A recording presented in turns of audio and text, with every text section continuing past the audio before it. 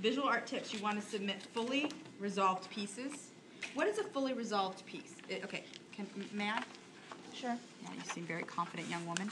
It's really better now. Is this a fully resolved piece? No. No, why is it not a fully resolved piece? It's not complete. It's not finished. It's not finished. It's not finished. If you're doing something that is a portrait or a charcoal sketch,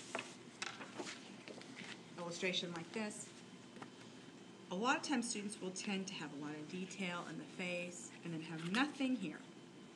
Is that a fully resolved piece? Oh. Okay, what is really important to a fully resolved piece?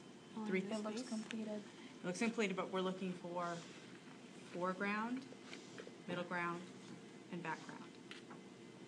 Foreground, middle ground, and background. You want to see a fully resolved piece. Things to consider.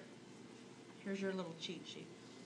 These are all the things that they will be looking at and scoring you on. They give you a numeric score. So it's not like people go, oh, I like this. I'm going to give them 10 points. They'll look at the piece, they can love it, and they say, really critically, I can see they did a great job. The composition of this piece is really strong. The technique is really strong. Their conceptual awareness, which is the ability to convey a clear idea, that we really know what your point of view is. I'm not really understanding what their point of view is, so their conceptual awareness may not get as high a score as the other parts. So you want to go through here and look at each one of these, and when you're looking at a piece and determining whether or not you're going to put that into your portfolio, you need to make sure that you could speak, or whoever's critiquing could speak to each of these elements, or as many as possible, within your piece of artwork. Okay? Talks about the submission requirements here. Presentation does count.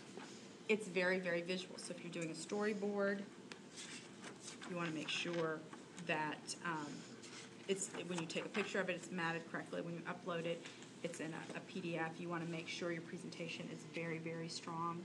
The images are cropped, looking professional.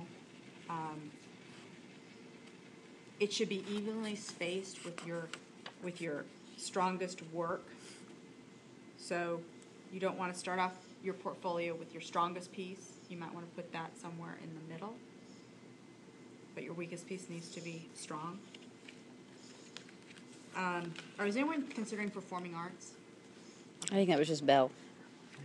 And she's considering being